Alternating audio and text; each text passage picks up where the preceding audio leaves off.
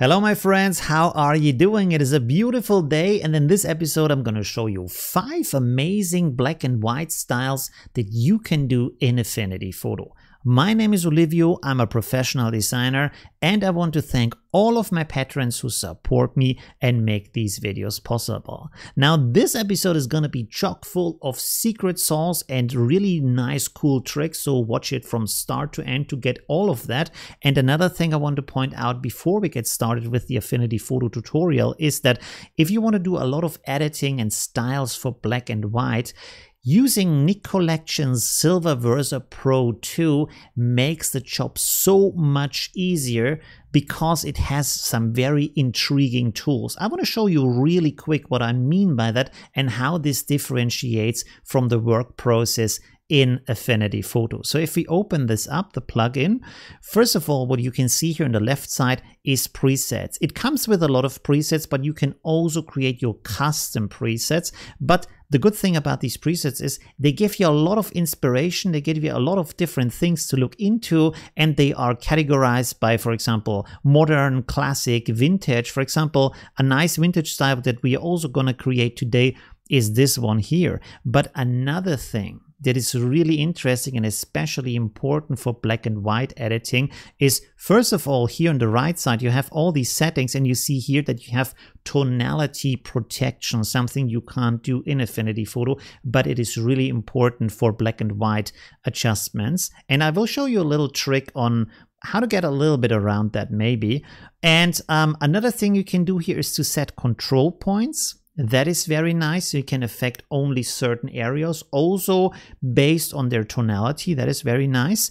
And another thing that is really cool is that you have these film types here. So you can click here and you can see that these are actually branded film types. Here we have Ilford, Kodak, Agfa, so they are simulating the classic looks of these black and white films that you can do with that. So there's a lot of stuff in there that is kind of hard to do in Affinity Photo if you can do it at all. That said, let's go back to Affinity Photo. And the first style that I want to show you here is a black and white plus brown look, which is very nice, very stylish, and very easy to do.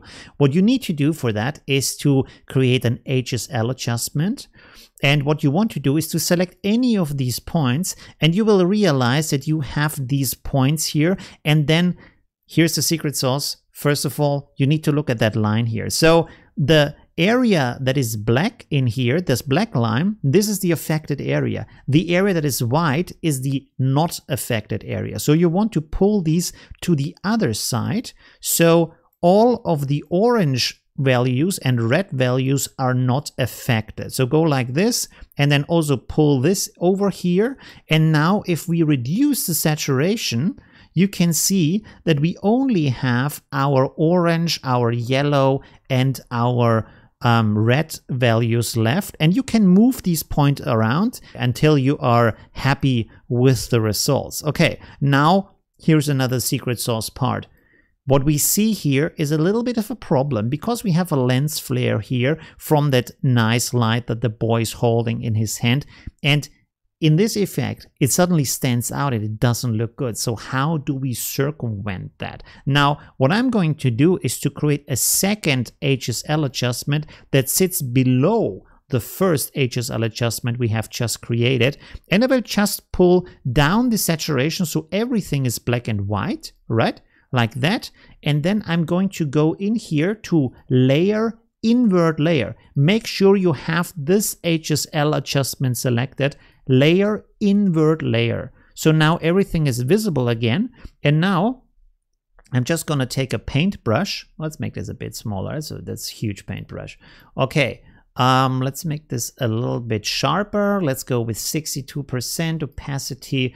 Can move this up. Let's go with 80% here. And I want to set this to white actually. And then I can paint these areas out where I have this lens flare effect that doesn't work so nice with the effect I want to create here. You can see now I have removed that. All these areas are black and white, but we still want to have a nice color shine. So what we want to do now is to create an ellipse over that area here, like so. And then we want to put this on top of our HSL adjustments like so. I go to Effects, Gaussian Blur. I set this up, let's say 300 pixels. That looks good. Okay. And I'm going to move this over the light. And now I click here on Fill and I select a color that is matching the situation that I want to have in my image. So what we want to do here is to pull this down to find a blend mode. Looks good. You can try different ones here.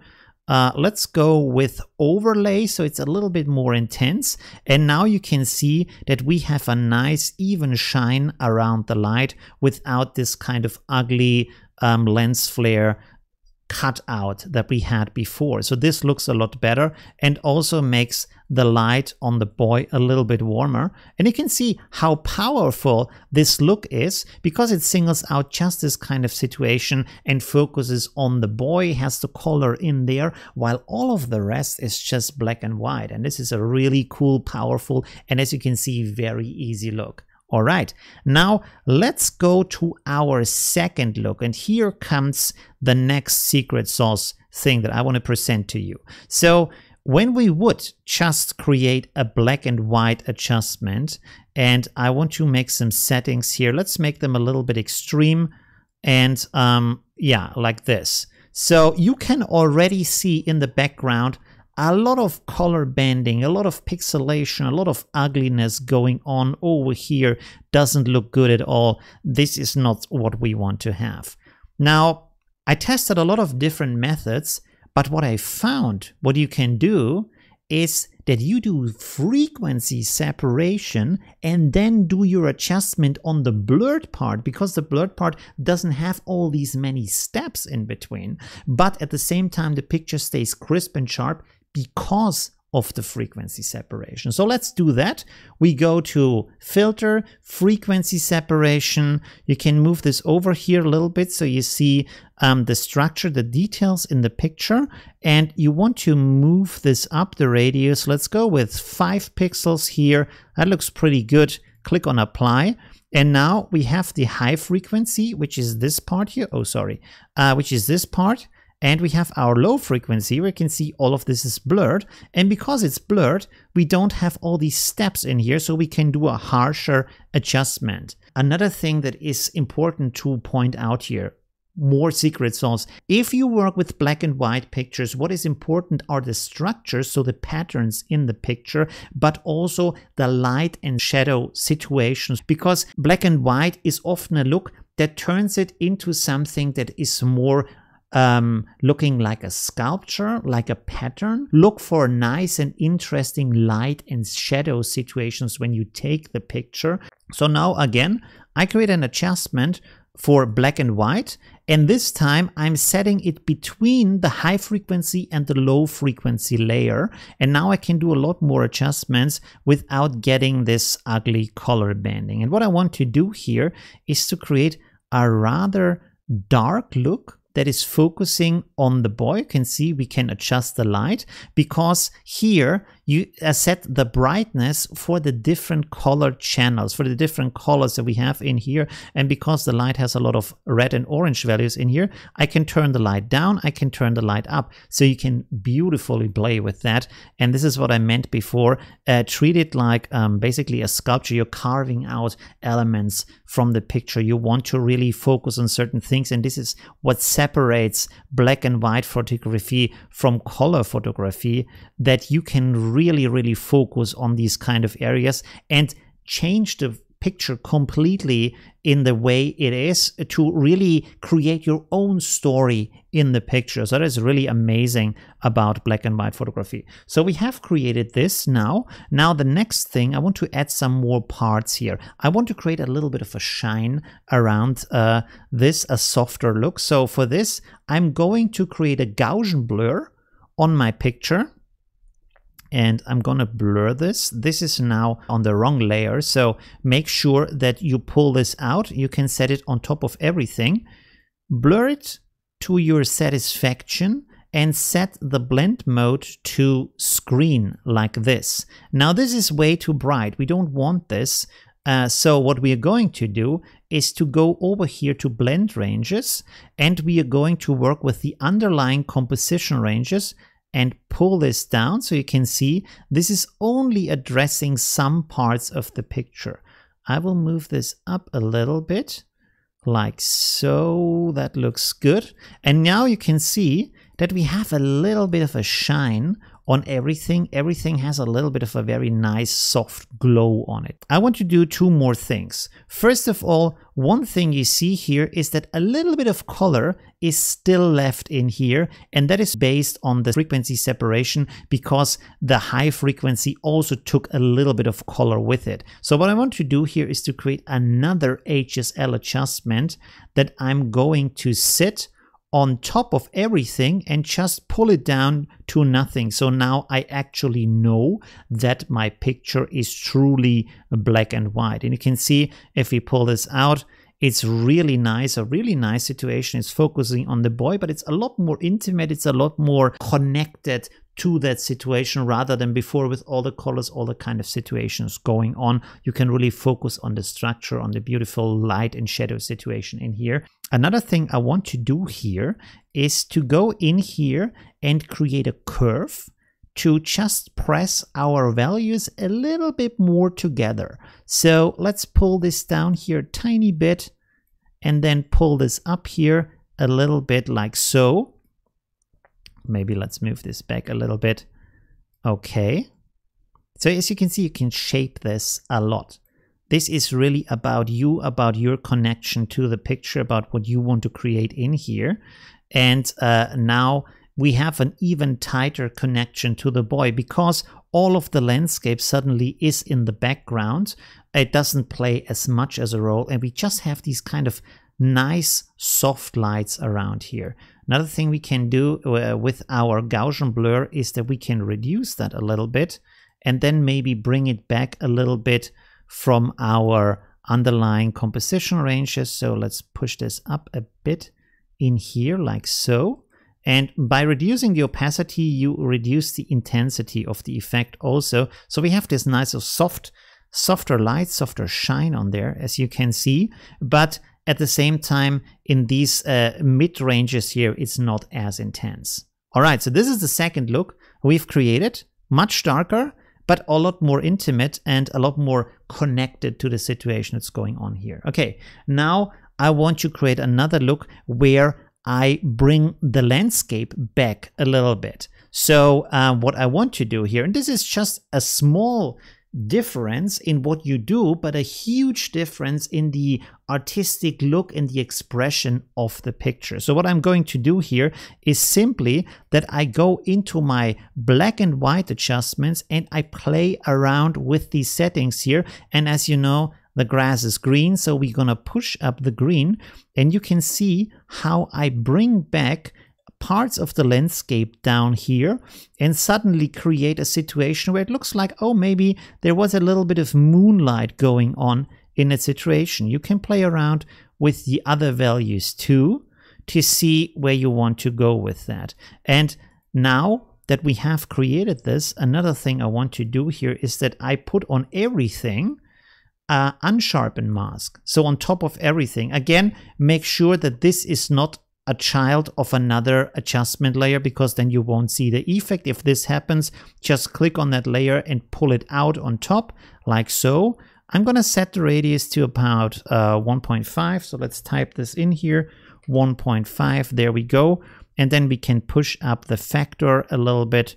Let's actually set this to 1. That looks good. And you can see that now this also gives the grass in the foreground a lot more presence. So if I turn this off, you can see that this is dreamy and blurry.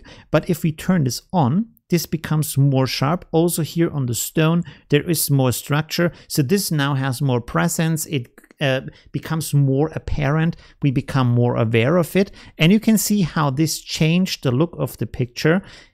It's just a little bit of adjustment, but a huge change to how the picture looks, how the picture feels. All right, here comes another amazing change what you can do, and that is to introduce back a little bit of color, but over all of the picture. For example, a sepia look or a blue steel look, and you will see how much this influences the look. So what I'm going to do here is to create a rectangle. So on the left side here, rectangle tool, just click and drag it out over all of the picture. Secret sauce, what you want to do here is to set over here your color to HSL, because HSL gives you the hue, the saturation, and the luminosity. And that is pretty important to us. The luminosity is how bright or dark the color is. This is really important for this effect. So what we want to do is to set the blend mode of this layer to vivid light in this case, like so. And then you want to pull this down to just have a little tiny hint of it in here, like so. Let's zoom in here. And now you will see when I adjust these settings here, you can see if I turn this down from the luminosity, how much this changes. If I change my saturation, how much that influences. You can have a very light touch of that color in there, or you can make it a lot more intense. I would go with a lighter touch, just a hint of it. And also the luminosity influences also how the picture looks. You can see this makes the picture brighter. If you go too bright, it destroys the picture, not a good idea. And if you go darker, you can see that this have a different influence on the picture. And you can also select the color, of course. Now, I would suggest two different colors. You can try and play around with other colors, but mainly I would suggest to go with these yellow-orange tones for a sepia look, or to go with the blue tones over here to go for more this kind of a steel look. You can play around with darker and brighter blue values. And again, reduce the saturation. You will see that this will also have an effect on how much of that blue is in here. So just a tiny smidge is good enough. Don't overdo it. Don't pull too much color into that, because it will just look strange. Now here is our last look, and that is also very easy. We'll go to Pixabay, enter paper texture, and there you can find different paper textures. I'm going to turn this off for the moment, and then I'm going to right click and say merge visible, because this enables me to have just a JPEG layer with everything we have created before that is now rendered into one layer. The other adjustments are still down here, so you can just delete that layer you just created and go back and readjust them. That's not a problem, but having this all rendered into one layer makes the next step so much easier. Again, a little bit of secret sauce on how to have an easier, nicer workflow. Okay, so what we want to do here is basically what you can do is to create either, there's two ways you can do this. Either create an ellipse over your picture like so. The color of the ellipse doesn't matter at all. And you want to now go to Gaussian blur to blur this a little bit, as much as you want. If you want to have it more than this goes to 100 pixel, you can enter it by hand. Let's go with 300 here. Boom, like this. And then what you want to do is with our pixel layer here that we have just created from merge visible, you want to click on your ellipse, right click on that, and say mask to below. And what this does now is that this will create a mask that has the shape of our ellipse, including the blur. And the cool thing now is I can still go in here and readjust the ellipse, as you can see. So we can have a really cool effect from that. And you can even reduce the opacity. And what I would suggest here, you can leave it like that, but I think it looks a little bit unnatural. So what I would do here is to click on the pixel layer and set the blend mode to multiply, because this makes it look more like it's actually on the paper. And then select the ellipse again and select the opacity, because then you can make it a little bit more transparent, so a little bit more of the paper looks through. Now, one thing you might realize here is that this is a grungy paper and there is a lot of paper structure coming through that is a little bit conflicting with the look of our picture. We don't want to have all these details in here. There's a super easy fix for that. what you simply want to do is to create a pixel layer in between your paper layer and your picture layer. So just click here on Add Pixel Layer like so.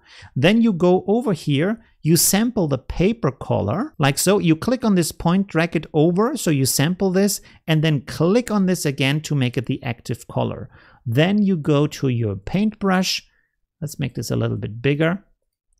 And yeah, these settings are okay. You can go to 100% here if you want to, and then just paint this in here. Maybe not go to 100%. Let's go to, let's say 50%. So it's a little bit softer from the color. Make the brush a little bit bigger. And then I click here once or twice, and you can see how this now has a color in between our paper and the picture. So this reduces the impact of the grunchiness, and you can see the picture a lot better. So this is a very easy effect. And by the way, I told you there are two methods to create this look. Now, the second one, let's turn off the ellipse here. We are back to our original picture. The second one is to create an empty pixel layer. So again, click on Add Pixel Layer, put that on top of the image layer. So here is the image layer, here is your pixel layer. Again, right click on it and say Mask to below, like this, mask to below. And now what you can do, because this is a mask, you can just take your paintbrush and you can just paint this in here. So let's go hardness 0, and I will reduce the opacity even more. Maybe let's go with 25% like so. And now when you paint this in here, you can actually do like a shape that is custom basically. And the more you paint on it, the more you will see of the picture, because this strengthens the effect, the opacity of your filter. So like this, you can create a real custom shape of wherever you want to have a visibility or invisibility of the picture. So you want to see more or less of the paper, right? So this is a second way to do that. This was the tutorial for today. I hope you enjoyed it. Let me know in the comments what you think, and maybe join my Facebook group where there is over 1,900 amazing other photo artists that you can meet, talk with them, and learn from each other. Thank you very much, and see you soon. Bye.